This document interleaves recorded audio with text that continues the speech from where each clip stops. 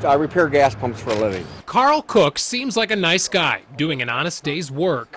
It pumps a couple cents and it shuts off. So why do so many strangers yell at him? They'll be screaming at me, yeah. Say, why is the price so high? It was just 20 cents cheaper 20 minutes ago, you know, and you're going like, I ain't got nothing to do with it.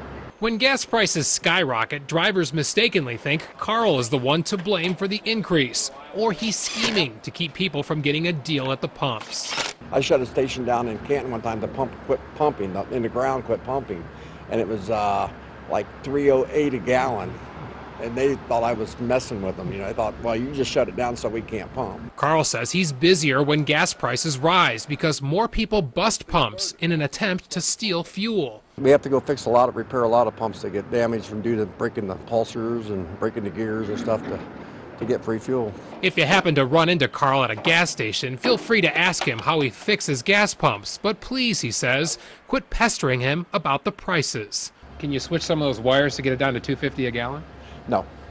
Carl doesn't want to be your gas price messenger, just the mechanic. I have no idea why they're raising the prices. Now you see that's basically what we do.